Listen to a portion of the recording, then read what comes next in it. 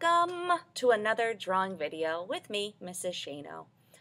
Today, I want to draw what looks like just abstract art. Abstract art being art that doesn't represent anything in the real world. Just line, shape, color, all of that good jazz. Movement, unity, just elements of art, principles of design put together in a beautiful blobby or geometric composition. But this is not abstract art. Believe it or not, what I created here on Clicky is an illustration of a teeny, tiny creature called an amoeba. I was talking to a teacher, and she was telling me how her students were learning all about living things and non-living things, and in those living things the students were studying, they were even learning about the tiniest living things, the tiniest cells that make up all of life on Earth. And it made me think about these little tiny creatures called amoebas. Amoebas are so tiny, you can only see them under a microscope, which if you're not sure what a microscope is, it's a tool that scientists use, kind of like a telescope, but it has a lens that magnifies what you're looking at, hundreds, sometimes thousands of times larger than its true size. Now, if you don't know what an amoeba is a one-celled creature. Now pause that. Do you know how many cells make up the human body? 100 trillion cells make up your body. So this little guy is it's just indescribably tiny. We have 100 trillion cells, and he only has one cell, or she. Well, technically it's not a he or a she. It's a very tiny single-celled creature that is among the simplest of all living organisms or living things. Most amoebas are so small they can only be seen through that microscope, and they look like tiny blobs of colorless jelly.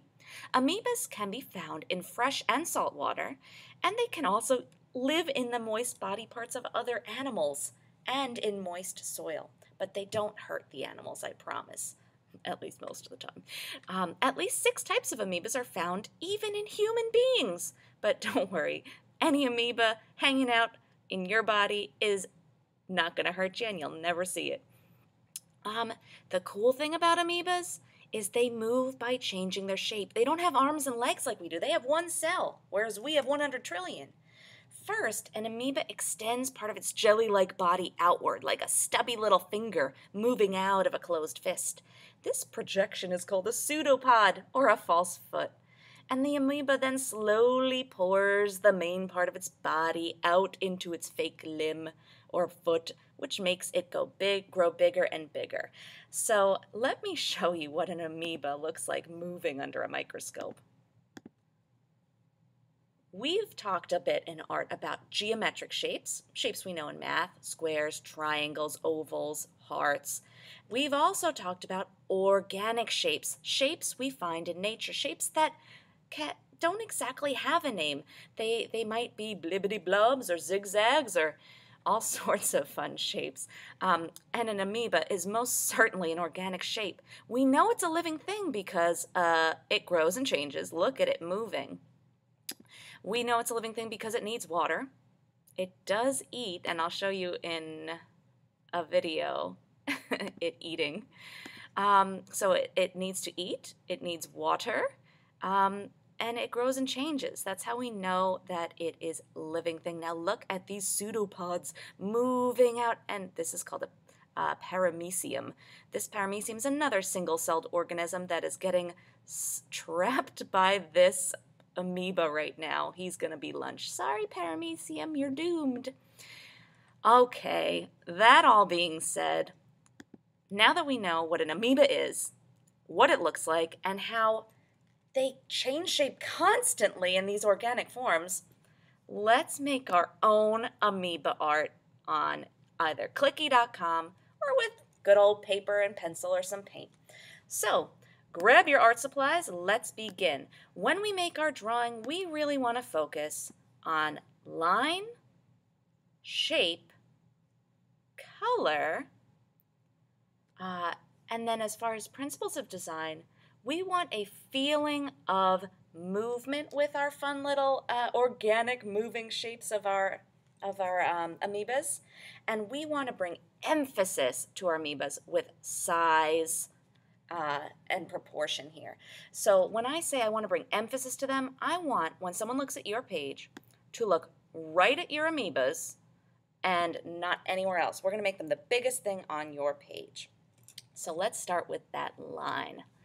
Alrighty, so I'm going to grab my black pencil on Clicky, and I'm going to start with organic shapes. Don't overthink it, guys. Amoebas can have all sorts of curves and turns. You're just not going to see a lot of straight lines on that amoeba. Maybe there's one amoeba. Let's try another one. Maybe he's going to have one of those long pseudopods, which is him kind of sticking on an arm or a leg. Like when this guy was trapping the paramecium trying to eat his lunch. There's another idea. Oh, I kind of like that one. I don't want to erase you, but I'm going to give you another idea. Let's try another one. See, look, there's no, oh, too pointy. There's not really a right or wrong way to make your organic shape for your amoeba. Look at that. The one rule is, if it's a shape, it has to be what we call enclosed, meaning those lines connect and there's that empty space inside your shape. So there's one amoeba. I want to put another amoeba or part of amoeba as if I'm looking under a microscope and there's a few of these guys floating about looking for a snack. Remember, they like to live usually in moist places, which means wet places. Fresh and salt water are happy homes for amoebas. Usually they love to eat something called algae. Algae is a very tiny plant organism. Maybe I'll draw a little blobby here. That's that paramecium creature that was getting eaten. Maybe I'll put another little organic shape of an amoeba kind of floating off the page here. And maybe I'll put another little pseudopod limb over there. If you think amoebas are awesome and you're just fascinated by the worlds inside our world, the teeny tiny things that make up our planet, go ahead on Mayan or Achieve and look up some articles. Science and our world have some truly amazing things to learn about. Now, in our amoeba here, you see all these tiny little circular shapes. There are things inside a cell, even though the cell is this teeny tiny, indescribably small thing, there are parts within that part. Like the cell has a part called a nucleus, which is kind of like, I don't want to call it a brain, but it's kind of like the base of the cell.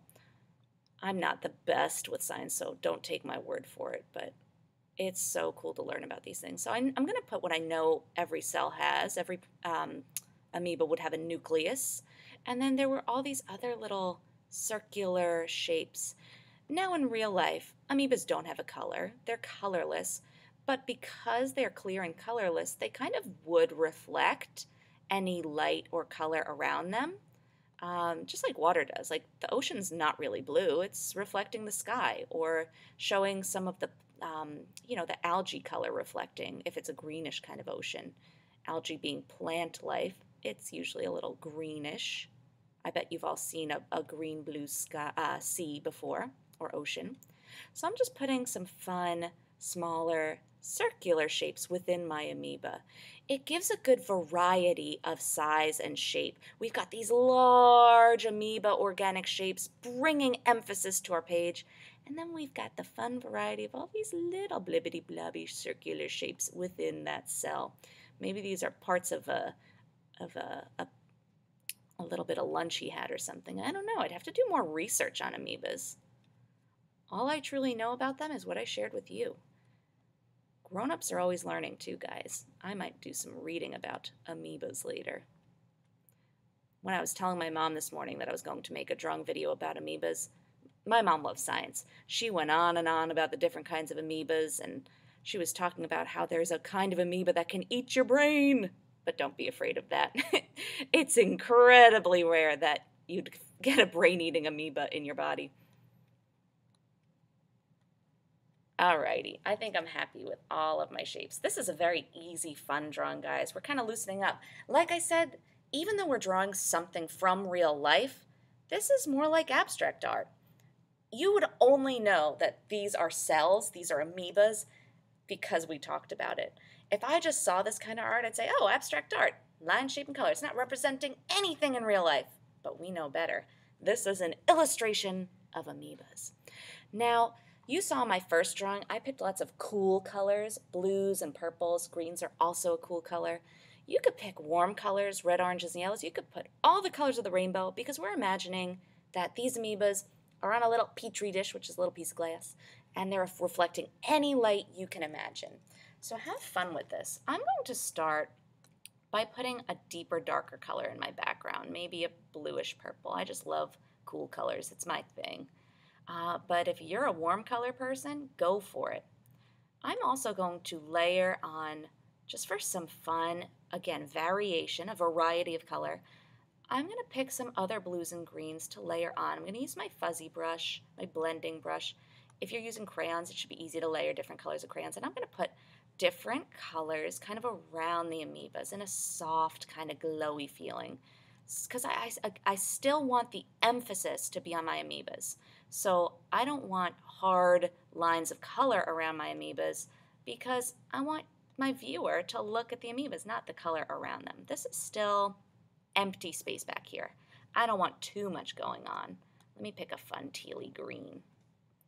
Whee!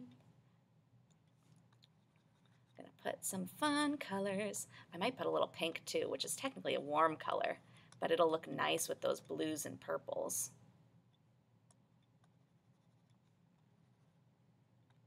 Alrighty, pink time, or magenta.